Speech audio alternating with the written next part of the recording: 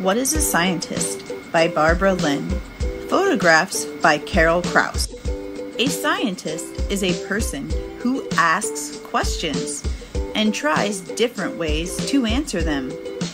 Hannah wonders about fruits and vegetables. Are there this many peas in every pod? Asks Hannah.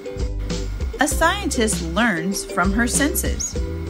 Cammy and Tiara play with a mixture of water and cornstarch. They try to decide if it is a liquid or solid. When I squeeze it, it feels like a solid, but it drips like a liquid, observes Tiara. A scientist notices details. Nate examines seeds inside vegetables.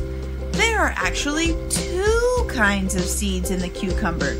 The small ones are clear, discovers Nate. A scientist draws what she sees. Samantha shows how 2 liquids mix. The red drops beaded up inside the yellow liquid, observes Samantha. A scientist writes about what happens. Tim records his observation. The checker and pencil landed at the same time, but not the feather, writes Tim. A scientist makes comparisons by measuring. Amelia and Corey are measuring weights with the balance scale. Amelia, this side of the balance is higher because it is lighter, demonstrates Corey.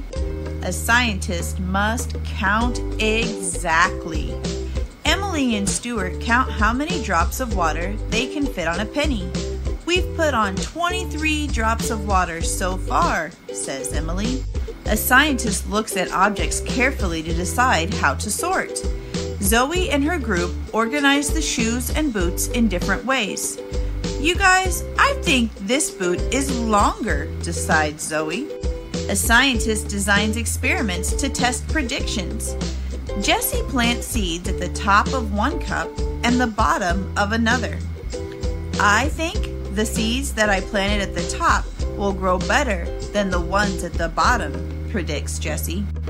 A scientist experiments by trial and error. Nick uses a foam meat tray to make a flying object. I added a blob of clay and some paper clips on the front, and now my meat tray flies farther, explains Nick. A scientist thinks logically. Shivani explains how she learned about the compass directions. When I ride home at the end of the day, the sun is going down over there. So that must be west, figures Shivani. A scientist keeps trying over and over. Charlie and Stuart tried to build a tower as tall as possible.